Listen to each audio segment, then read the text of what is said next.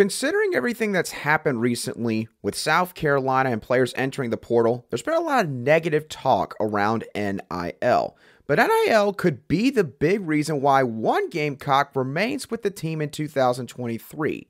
I'll discuss why and more today right here on Locked On Gamecocks. Our Locked On Gamecocks, your daily podcast on the South Carolina Gamecocks, part of the Locked On Podcast Network, your team every day.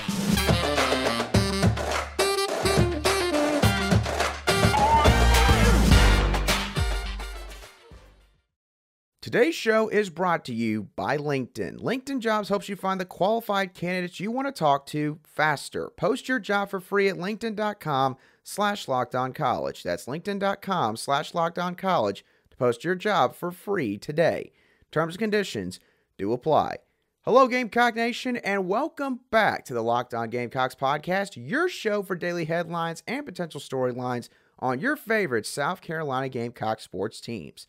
I'm your host, Andrew Lyon, and as always, thank you for making the Locked On Gamecocks podcast your first watch or listen here today. We are free and available on YouTube and wherever you get your audio podcasts daily.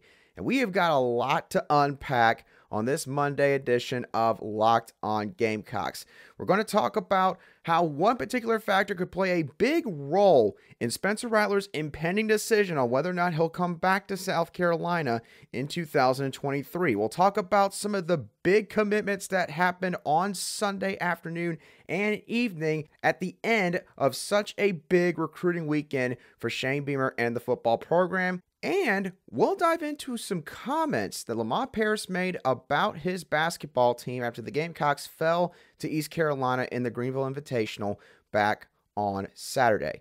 That's going to be the roadmap for today's show, so let's go ahead and get on right into it with Spencer Rattler and NIL. Because look, we've talked about this already on this show. There is no question that these days in college football, for a good faction of players, NIL is going to play a significant role into their decision of whether or not they're going to stick with a particular school. Obviously, depending on how you feel regarding a couple players, this may have already affected South Carolina in a negative way with some of the guys they've seen enter the portal in the last couple of weeks or so. But of course, South Carolina is not the only program that is facing this issue, that is having to deal with NIL being basically leveraged as a way to get certain players to go into the portal. There's plenty of other programs out there that have seen some of their star players walk out the door because they felt like that they had a chance to really capitalize on some massive NIL opportunities.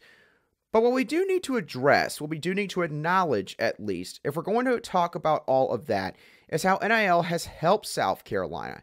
And one big example of this has been Spencer Rattler. Now, obviously, NIL was not the main reason that Spencer Rattler came to South Carolina. It was mainly the coaching relationship that he had with Shane Beamer and the trust that he had in that Shane Beamer was building a program here at South Carolina, that he was going to bring enough talent in order to really help Spencer Rattler elevate his draft stock once again to levels that he had seen before his sophomore season unfold over at Oklahoma. Now, what we're going to discuss is how NIL could affect Spencer Rattler's decision to come back to South Carolina in 2023.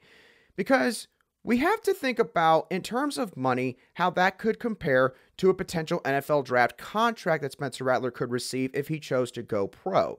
And the thing is, in the NFL, when it comes to these draft contracts, a lot of the money and how much is guaranteed to a player is dependent on where they end up getting drafted. And with prospects who could go pro, of course, they always receive a draft grade from a specific committee from the NFL. And according to an article that was written by the Post and Courier's David Cloninger a while back, he had a conversation with multiple NFL draft scouts and basically asked them, how would they grade Spencer Rattler? And when asking all three of these scouts that question, two of them gave real specific answers. So basically said that Rattler would be viewed in their eyes at best as a late day 2 draft pick, meaning probably late third round pick, to a day 3 pick, basically rounds 4 through 7. And the main thing that they pointed to was his inconsistency. They all acknowledged that there's no question Spencer Rattler's got the talent. And when he's able to channel that talent and not be sort of reckless, I guess, with the football, he's one of the best quarterbacks out there on the field. But that's their main concern. Can he learn to harness it on a consistent basis and put up performances like he did against Tennessee and Clemson? And I have to be honest, when reading the responses from these draft scouts, it leads me to believe that even if Spencer Rattler went out there in the Gator Bowl against Notre Dame on December 30th and absolutely balled out, it probably would not change their opinions very much. So if you're someone who really wants to see Spencer Rattler come back, which is probably every single one of you, if you're someone who believes that he needs to come back, this is music to your ears right here. Now, of course, if Spencer Rattler could be a late day 2 draft pick or a day 3 draft pick, what does this mean regarding how much money he could see in the NFL compared to what he might be making right now in college? In order to get a better idea of this entire scenario, I went and checked out both what his NIL value is deemed to be according to On3, and subsequently what the signing bonuses were for quarterbacks that were drafted late in the 3rd round or in the 4th round in general from the 2022 NFL Draft.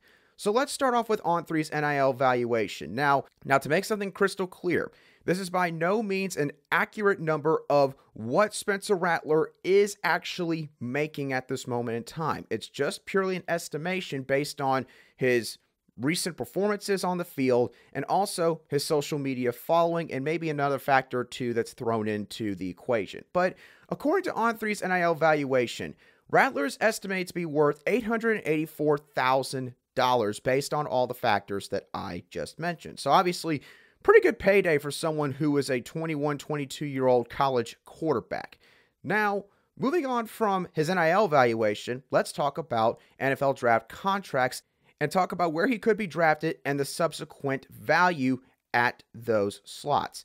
Now, the thing about NFL draft contracts that is important to consider here, outside of first-round draft picks, besides a player's initial signing bonus once they signed the contract with their NFL team, not much of anything in the contract is guaranteed. Now, of course, there could be particular instances where you do not see that take place. Maybe if there's a 2nd or 3rd round pick that the team views to be an absolute steal, maybe there is a little bit more guaranteed money on the table compared to some other guys that are drafted both before and after that particular player.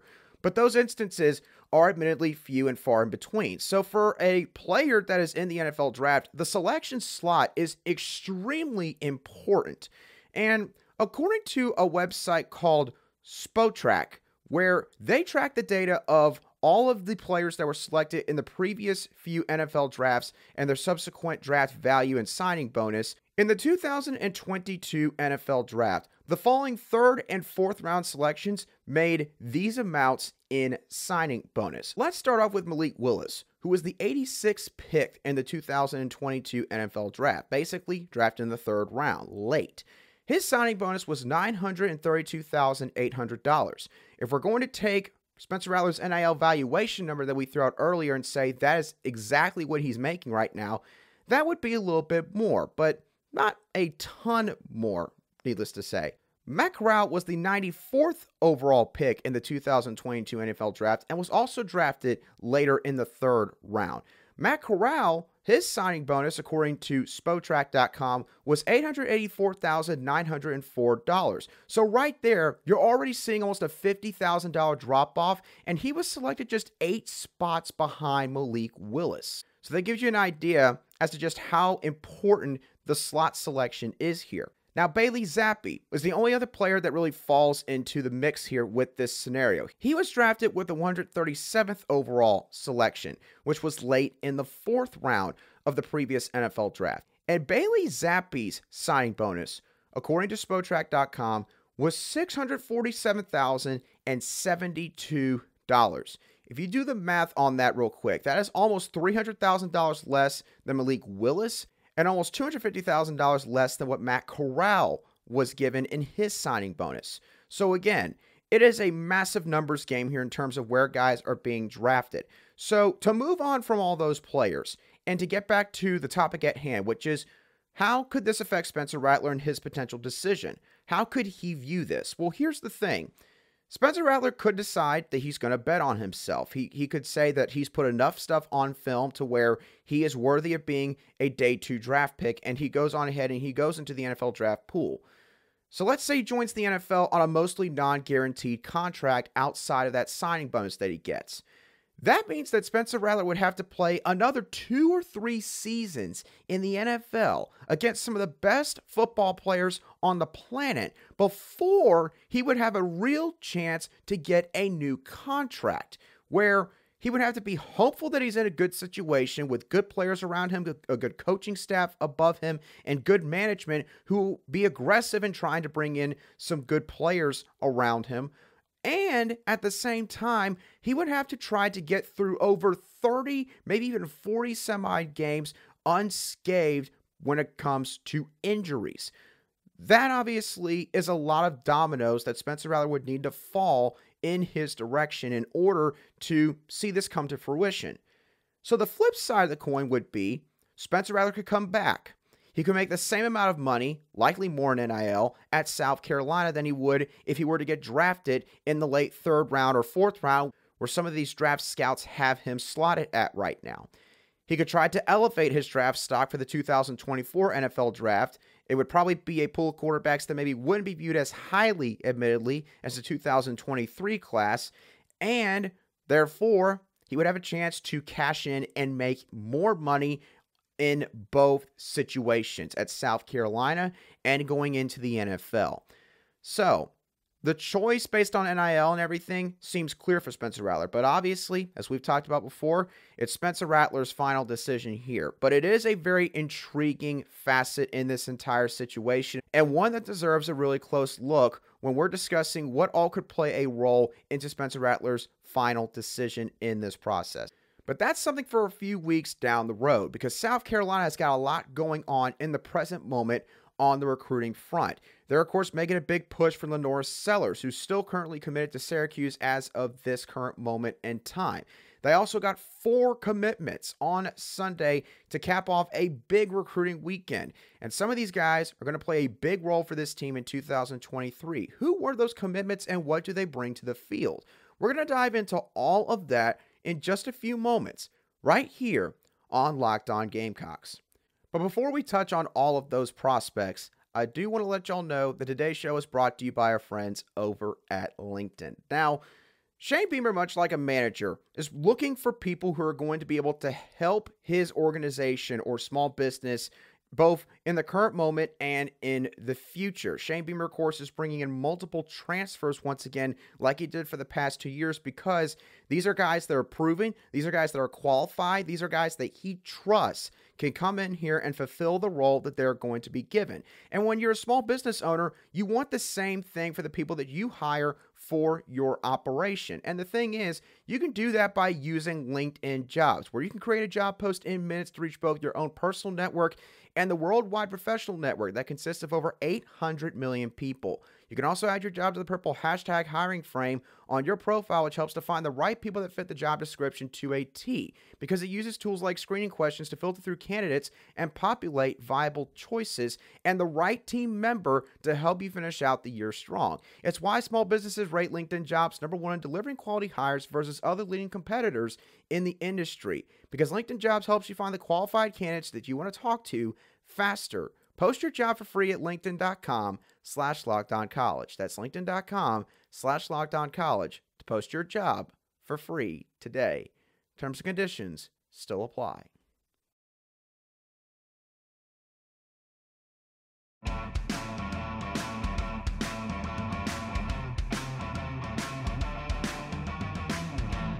Welcome back to this Monday edition of the Locked On Gamecocks podcast, where we cover your South Carolina Gamecocks every single day. I want to thank y'all once again for making Locked On Gamecocks your first watch or listen here today. For your next watch or listen, I would like for you to go check out the Locked On Sports Today podcast, where the biggest stories of the day, plus instant reactions, big game recaps, and the take of the day all take place. The Locked On Sports Today podcast is available on the Odyssey app, YouTube, and wherever you get your audio podcasts daily. Now let's talk some recruiting for South Carolina football. Now, South Carolina had multiple commitments that they got on Sunday, and I'm going to dive into all those players in just a second. But first, a quick update on a really important target that's still on the board right now for the Gamecocks in South Florence quarterback LaNorris Sellers, a player that many Gamecock fans, especially those within the state, would love to see wearing the Garden Black in 2023. But they are in an absolute dogfight right now against Syracuse, a team that has had the pledge of LaNorris Sellers since earlier this year, like back in the springtime. So this is a recruitment that's going to come all the way down to the wire. And LaNorris Sellers was asked by News 19's Reggie Anderson on Saturday after the Shrine Bowl about his commitment status to the Syracuse Orange. How strong is it? And LaNorris Sellers gave quite the intriguing response when asked that question. Right now, you're a Syracuse commit. Is that still? I mean, yeah, but some stuff to think about with that. So needless to say, it doesn't sound like that is an absolute done deal that Syracuse is going to get the signature of LaNorris Sellers. And this is evidenced by the efforts that the coaching staff of South Carolina has put up. As according to Sports Talk Media Network's Phil Kornblut, LaNorris Sellers talked with several Gamecock coaches via cell and text on Saturday, but he also was communicating with Syracuse during the week. Apparently, he is going to sign on Wednesday morning, which is the first day of the early signing day period, but he's going to wait to announce his decision up until Friday at 11:30 a.m. Eastern Standard Time. And apparently, he also put the strength of his Syracuse commitment at between a 6 or a 7 at this point. Look, there's no question that LaNorris Sellers' connection with Jason Beck, the new offensive coordinator now for Syracuse, has been strong this entire process. But South Carolina is making a big pitch here. Listen, you could stay home. You could become beloved here at South Carolina. You could become the next great quarterback. Here you got all the tools and intangibles that we look for in a quarterback. We got a guy that was just in the NFL for over a decade now as our offensive coordinator. He's going to get you right if you come to Columbia. So it'll be interesting to see how that recruitment shapes up over the coming days. Now, the Gamecocks also did nab 4 commitments on Sunday, and the first one was Florida transfer tight end Nick Elksnis. Now, admittedly, Nick did not play a whole bunch at Florida the past 2 seasons. He was mainly a special teams player. So in order to get a better idea of what kind of player he could be at South Carolina, I had to go all the way back to his 2019 junior high school film. So admittedly, some of these things may not be completely applicable. He might be a much better player now than he was 3 years ago. At least we would have to assume that. But this is what I had to go off of. So Nick can line up in the slot, he can line up outside the numbers, and he can also line up in line with the offensive line. He's not someone that basically is going to be stationary at one spot on the field.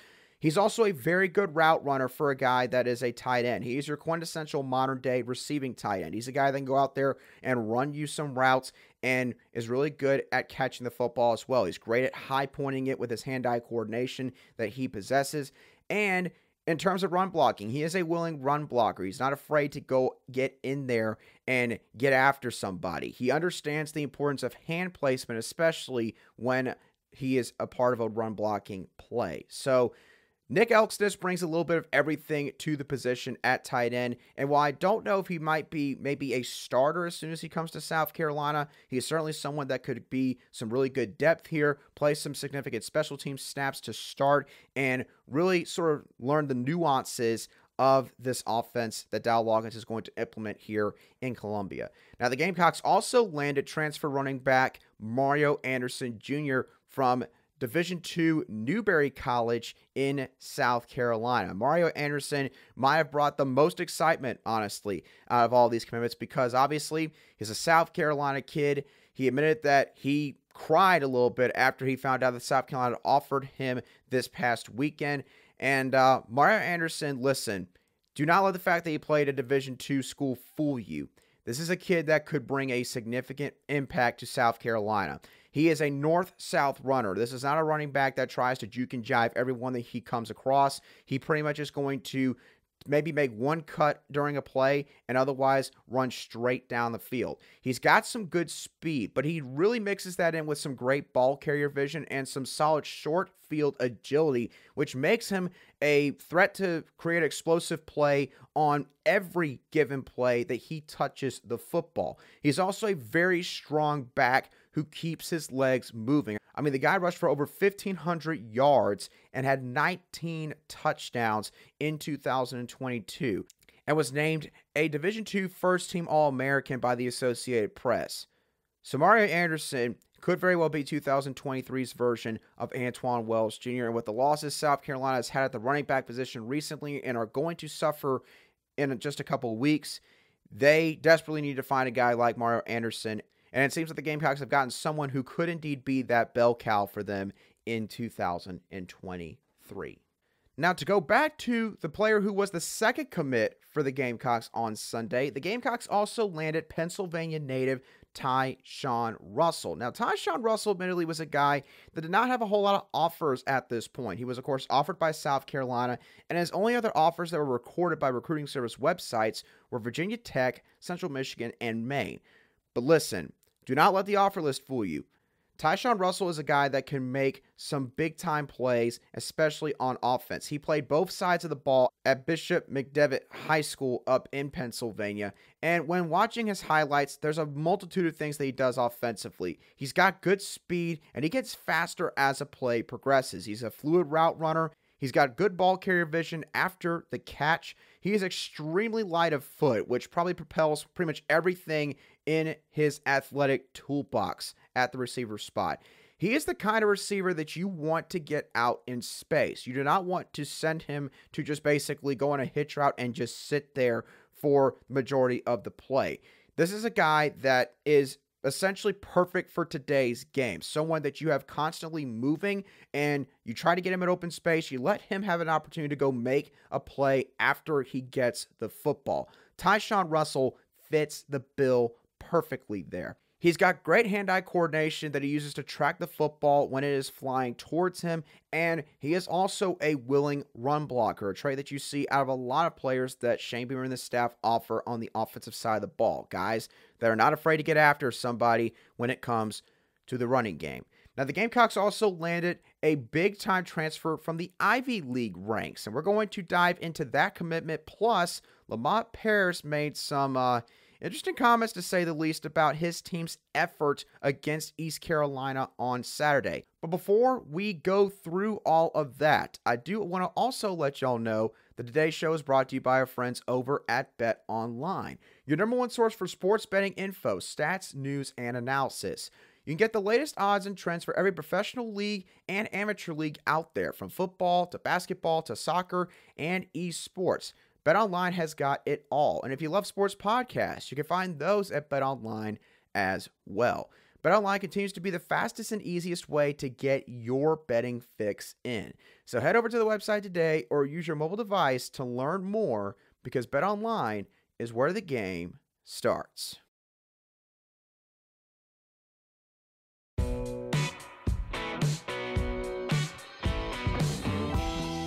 Welcome back to today's edition of the Locked On Gamecocks podcast, where we cover your team every single day in just 30 minutes. The last commitment that the Gamecocks got on Sunday evening was center Nick Gargiulo from Yale College. Now, Nick was a guy that played left tackle originally when he enrolled into Yale's football program. He played 14 games at left tackle in 2019 and 2021. Of course, the team did not play in 2020 because of the COVID pandemic, where the Ivy League canceled pretty much the entire football season. But Nick Gargiulo really made progression on the field this past season that just ended. He was named a team captain for Yale in 2022, which is considered to be a huge honor when it comes to the Bulldogs football program. And he started all 10 games for the Bulldogs once again, but this time he started at the center position. And he did so well this past season that he was named a unanimous first-team All-Ivy League selection. And I don't have really any film that I was able to use to get a good idea of what Nick Gargiulo is going to be bringing to the gridiron here at South Carolina. But needless to say, just based off of the resume alone, This is a guy that's going to slide right on in at the center position for the South Carolina Gamecocks. Of course, they're losing Eric Douglas after the Gator Bowl because Eric will officially have graduated and completely exhausted all of his eligibility that he has left at this point in his college football career. So, big pickup here for the Gamecocks with Nick Gargiulo. Do not mistake that as anything less. Nick is going to play a very vital role for this offense and will be somebody that Spencer Rattler, if he comes back, of course, is going to have to get to know quite well for the 2023 season. Now, unfortunately, it was not all peaches and cream for South Carolina this past weekend. The Gamecocks did take the hardwood on Saturday on the men's basketball side of things against East Carolina in the first ever Greenville Invitational. It was a really cool tournament between a bunch of South Carolina and North Carolina based schools. But South Carolina just did not play a good basketball game, really. I mean, they came back in the second half and made it look a lot closer as they only lost the game 64-56. But the Gamecocks were down 19 points at halftime, and they had only scored 18 points total in the first half. Their halftime deficit was bigger than the total amount of points that they scored in the first 20 minutes, which was less than a point per minute.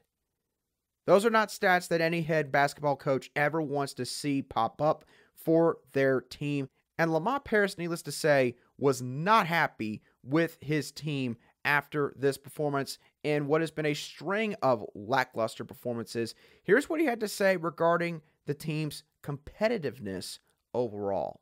We're not a great team right now. I don't think I'm making any sort of crazy assessment by saying that. We have to get better. And some of those ways are basketball ways, but some of those ways don't have near as much to do with basketball. Guys have to compete better. It's foreign to me.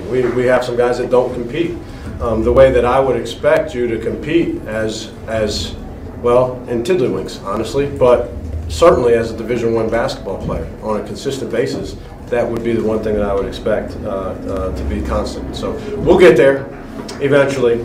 So as you can tell right there, Lamont Paris not thrilled with his basketball team right now. Clearly, he wants some of these guys to really dig deep within themselves and see if they are somebody that really wants to help this basketball team out, somebody that really cares about winning and losing. It seems like, at least based on what he said. So a lot of people are going to probably sit there and say that there's a bevy of issues with this basketball team, plain and simple, and admittedly, that is the case. There's definitely a multitude of problems here that the Gamecocks have got to fix. But in terms of what I think the main issue is right now for Lamont Paris and this team, I don't think the guys have learned yet how to play in this offense.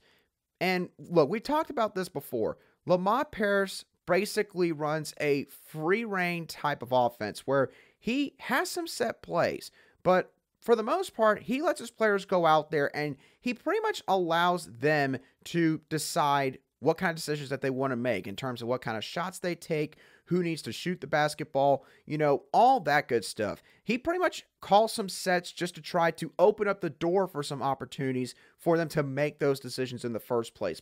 But it just seems like a lot of the times that the team is just not really confident overall, that there's very few players that are willing to just sort of take the bull by the horn, so to speak. And I think part of that leads back to the fact that there isn't a whole lot of proven major conference experience on this team. Hayden Brown is really the only player who's proven himself over a decent stretch of time at the collegiate level, at the Division I level. But the thing is, Hayden Brown was doing that in the Southern Conference. So even he's going through a learning curve right now. Hayden Brown is facing some tougher teams now in just the non-conference slate for South Carolina than he did when he was with the Bulldogs of Citadel. And the thing is, I just feel like that there's sometimes some possessions where guys are making too many extra passes.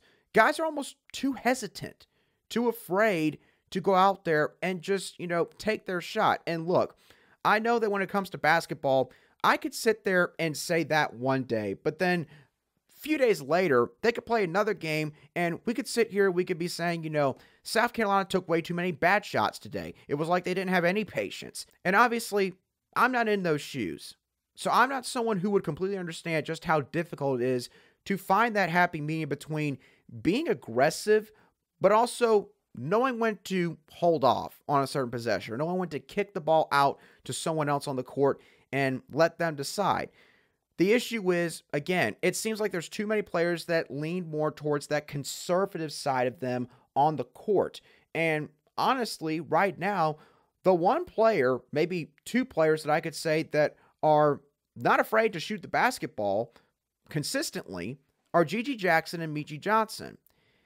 And that's not maybe the greatest thing for South Carolina, because the thing is, obviously, you don't want to just have two players that have enough confidence to consistently shoot the basketball. But secondly, Meechie Johnson, he's been dealing with a bunch of lower body injuries already this season. So you don't want him to feel like that he's got to carry the load pretty much the entire time he's out there on the court, because obviously that could lead to more serious injuries. And if you're Gigi Jackson, Gigi, look, we all know he is extremely talented. He's one of the most talented basketball players to play for South Carolina in a very long time. He is going to be here for 1 year. He will be a lottery pick more than likely in the NBA draft this coming summer. But you cannot be leaning on an 18-year-old kid to be the offense for this team.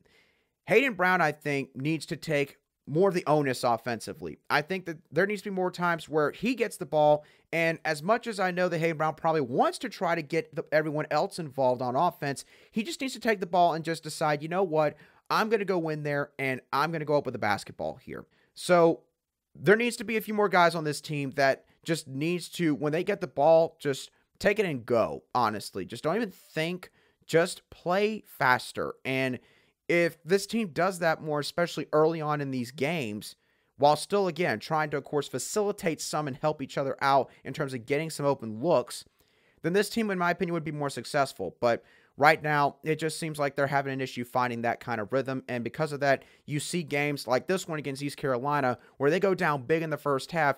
And despite how great they played in the second half, because they really did, they played a phenomenal second half, both sides of the floor, won the second half. But that doesn't matter when you lose the first half as badly as you did on Saturday. So this team's got a lot of growing pains that's going through right now, and they've really got to figure this thing out pretty soon and in a hurry, because conference play is getting ready to start up in just a couple of weeks. And if this team is still having the same issues that they are having right now, then it's going to be even worse for this team. And it'll make the conference slate much more tougher than it's already going to be. So with that being said, y'all, that's going to do it for today's show of the Locked On Gamecocks podcast. I hope that y'all thoroughly enjoyed today's show. As always, what are your thoughts on NIL and how it could help the Gamecocks keep Spencer Rattler for the 2023 season? What are your thoughts on the 4 commitments that the Gamecocks got this past weekend? Who are you the most excited about the Gamecocks getting? And lastly, if you watched the game on Saturday or the last few games from Lamont Paris's basketball team, what do you think the biggest problem is with the team right now? Let me know your thoughts down below in the comments section if you're watching today's show on YouTube, or shoot me a message at @aline_SC on Twitter. I'll try to respond to it as quickly as I see it. And once again, don't forget to make Locked On Sports Today your second listen or watch now that you have watched or listened to the Locked On Gamecocks podcast. But once again, y'all, that does it for me on today's show. Hope that y'all have a great rest of your Monday and a good start to the work week. And I'll catch y'all on the next show of the Locked On Gamecocks podcast.